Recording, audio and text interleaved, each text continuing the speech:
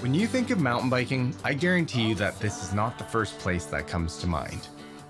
Home to the Dead Sea and vibrant culture, Israel is where Noga and her fiancé call home.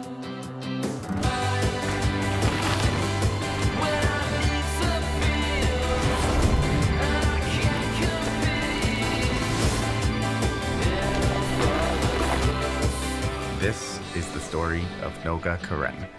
This is Spoke Tales. As a baby, Noga was always very active, a lot of crying when she was very small, and then a lot of running, jumping, and doing many dangerous things.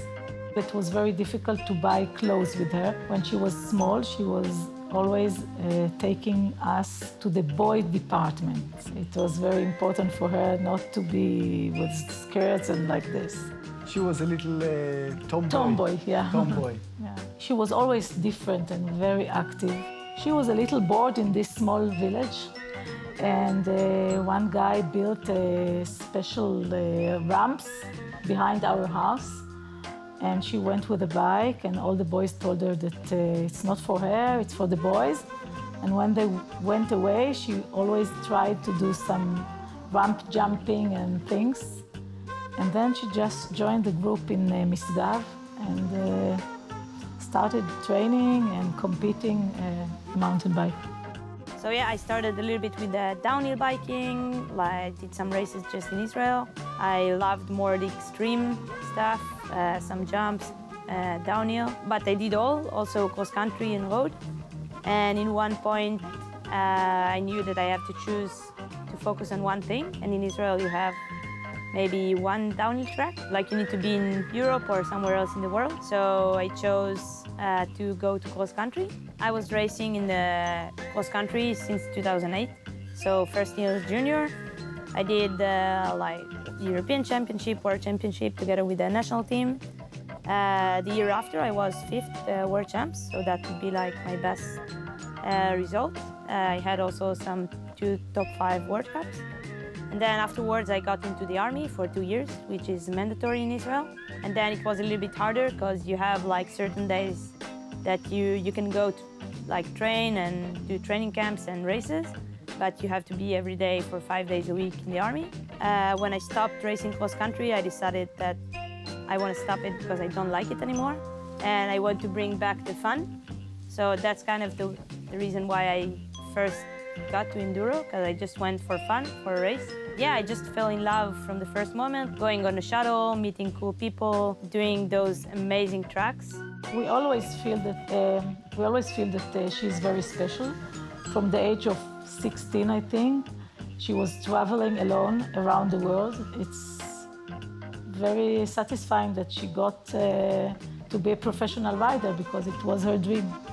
So I think what makes Israel so special is that although what you think that we only have camels and donkeys, so that's only the desert, but we also have the other part of the country. And I think it's really cool because when you cross that line of the desert, you just see, it just looks a little bit more like Europe or like south of France or Italy. And it's like you have many forests and like you have Tel Aviv, which is a beautiful city. For me, it's one of the best cities in the world.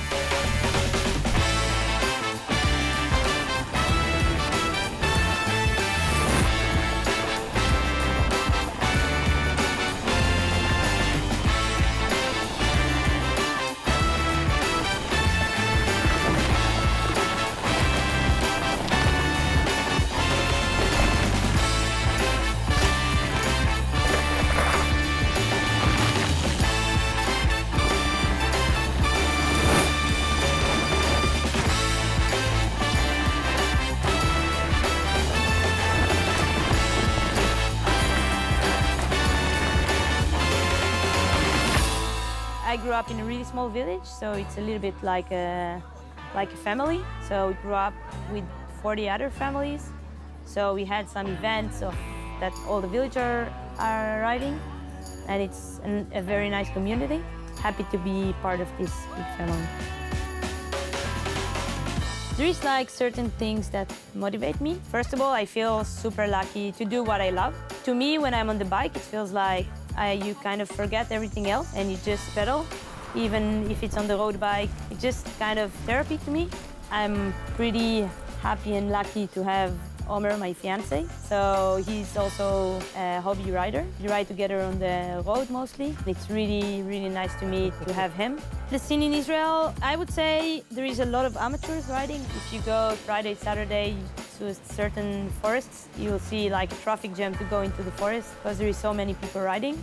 Moni is riding 2 times a week with a group. I'm riding alone, and on the end of the week, we usually make long rides, 2-3 hours.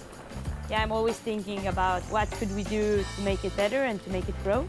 She should live as she lives. She should do what she likes and what she believes in. She should not listen to what others say, even us.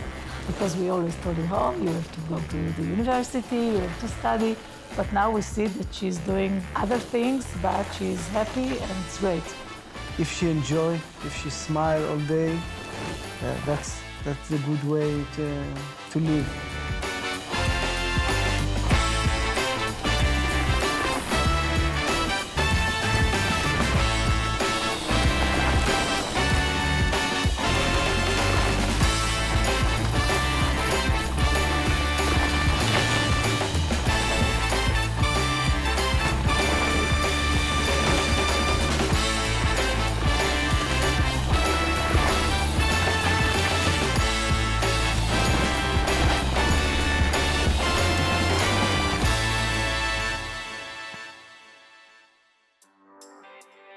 So my goals this season to be top 5 in the overall ranking of the EWS. I'm dreaming of a podium in one race this year. It feels like the level is getting higher every race. Yeah, so actually Whistler is a big one for me. For sure, it's exciting to see so many people riding and so many girls. Like last year, I couldn't believe how many like super skilled riders there is, girls riding. So yeah, I'm really looking forward. And then after the race, you have to combine parties and racing together and try to survive Whistler.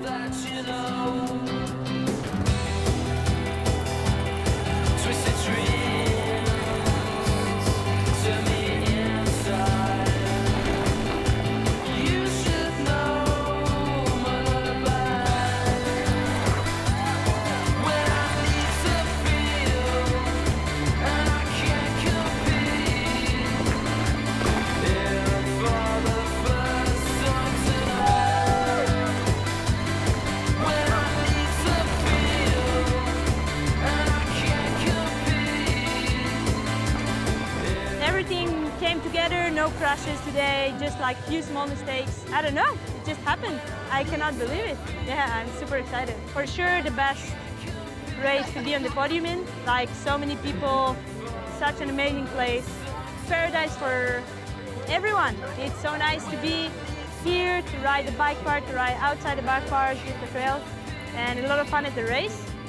And yeah, when you enjoy it, then it's good. Huh? What is your place? Sir, no way! No way! Ouais! Buffalo tonight! But you buy the drinks. Sorry. Sorry. Sorry.